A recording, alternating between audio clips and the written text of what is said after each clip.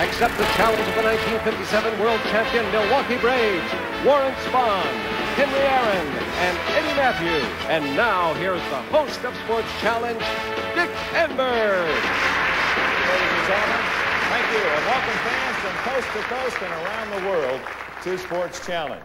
Oh, what a lineup. We have three Hall of Famers from the Celtics, Cousy and Auerbach and Sharman.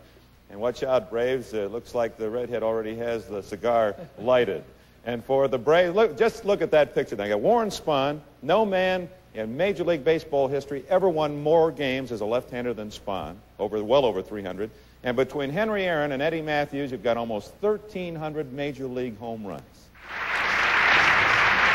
Good luck to both teams. The Celtics play the Braves on Sports Challenge. And we'll begin our first category, men, and one of the many record breakers established by the immortal Henry Aaron. Right after this Sports Challenge timeout.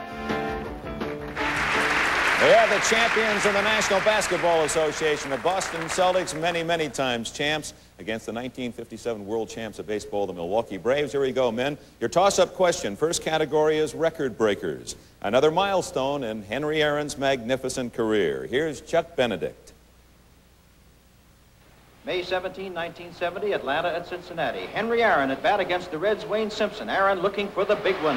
Infield pulled around to the left, ground ball past the mound. Woodward over. He'll have to hustle. Aaron beats it out, and that's the big one.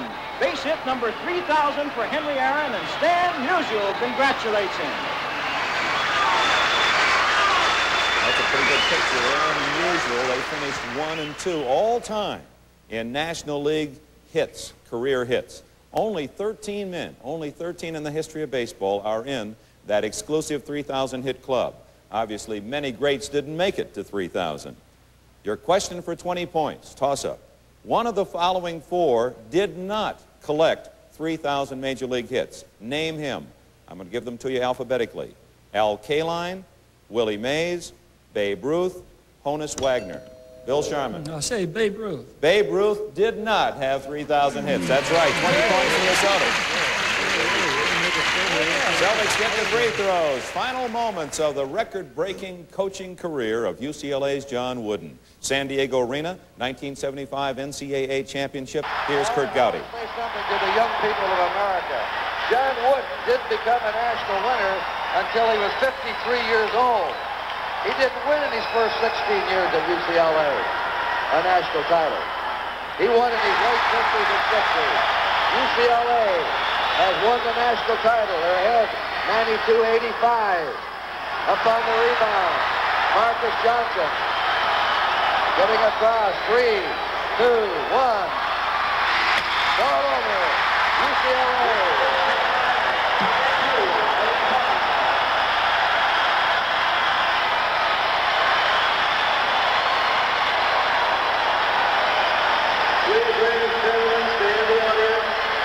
What a dramatic story. What an incredible finish. Wooden, of course, had announced his retirement before that final game and won his 10th and final NCAA championship in that contest in San Diego. His Bruins won the most national collegiate titles ever, 10. For 10 points, Celtics, what team is second with 5 NCAA championships? Kentucky, says Red Auerbach, is correct. The Wildcats who won their 5th in 1978. 30 points for the Celtics, and here's your final free throw. August 1961, and a 40-year-old southpaw makes his way into baseball's history books.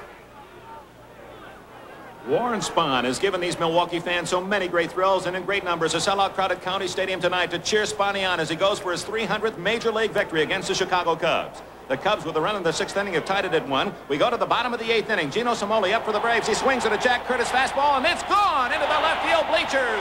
Milwaukee leads 2-1. Spahn now has only 3 outs to go to get his 300th win. 2 away. Up is Jim McEnany. Fly ball to right field. Henry Aaron is there. He's got it. And Warren Spahn has become the first National League pitcher since Grover Cleveland Alexander in 1924 to win 300 Major League games. I love that conservative Warren Spahn as he went off the field blowing kisses to the crowd and doffing his cap. Spahn's 300th win, a milestone on his way to the Hall of Fame. Celtics only 3 National League southpaws have ever been inducted into baseball's Hall of Fame.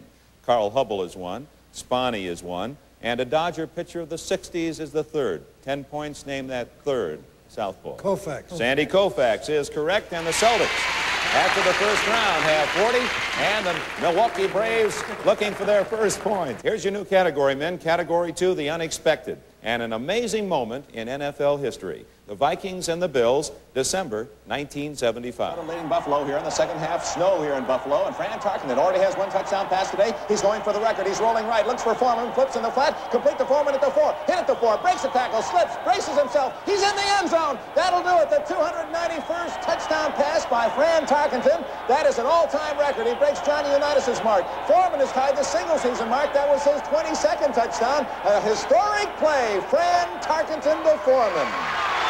Well, this will be interesting. We've got basketball and baseball players. We'll see what they know about football.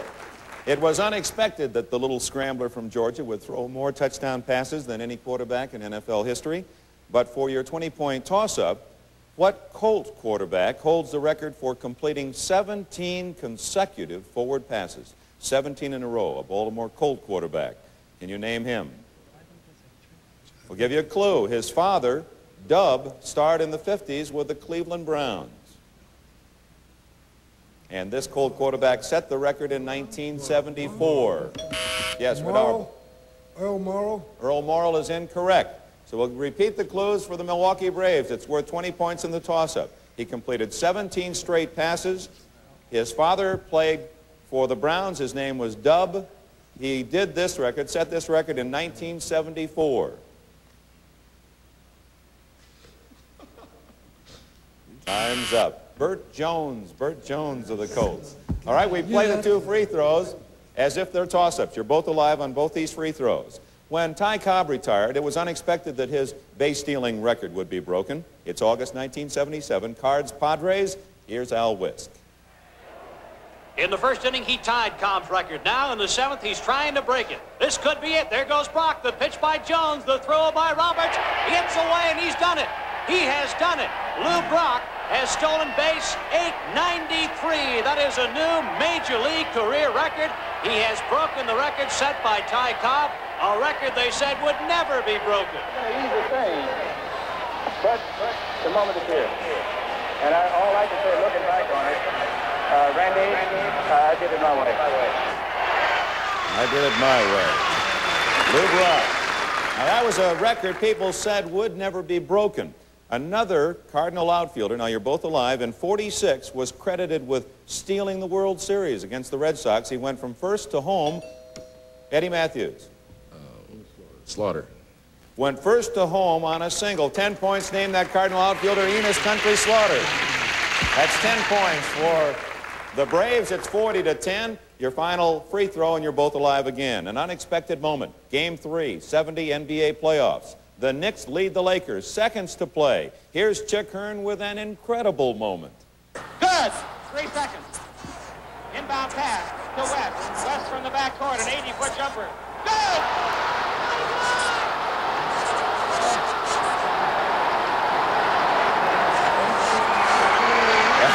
That reminds me of the shot we showed Charmin making last week on Sports Challenge. Only Bill was trying to throw a pass to Cousy, and West really was trying to make that one. He was a pretty good percentage shooter, was he not, Red? Oh, he was one of the best. All right, so we got two great guards here, and West in the same era. All right, this is your second free throw, both the Braves and the Celtics alive. Despite his many great years, West was never an NBA Most Valuable Player. Another all-time great did not win an MVP award in his career. We want you to name which of the following did not win the Most Valuable Player in the National Basketball Association. Was it Wilt Chamberlain, Willis Reed, Elgin Baylor, or Bill Russell? Willis Reed. Willis Reed is an incorrect answer. Willis Reed did win at one time with the Knicks. So the Braves, it's worth 10 points to you. Was it then Wilt Chamberlain, Elgin Baylor, or Bill Russell who did not win the MVP? Your guess, please. Elgin Baylor. Elgin Baylor is correct for 10 points. So after 2 rounds, the score, the Boston Celtics 40 and the Milwaukee Braves 20. And we'll be back with our third category. famous finishes and a look at an NCAA basketball finish that is almost unbelievable right after this Sports Challenge timeout.